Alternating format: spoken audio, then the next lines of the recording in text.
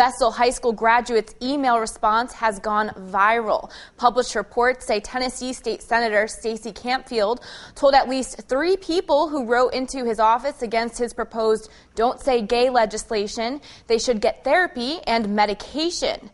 The Don't Say Gay bill, now called the Classroom Protection Act, bans talking about homosexuality in schools in grades K through 8.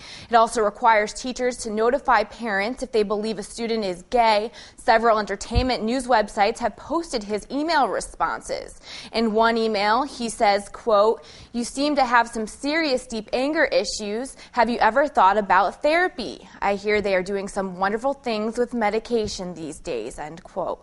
The 1986 alum is part of the Vestal High School's Wall of Fame. As we've reported, area residents have petitioned to remove him from the wall because of his remarks concerning homosexuality and AIDS.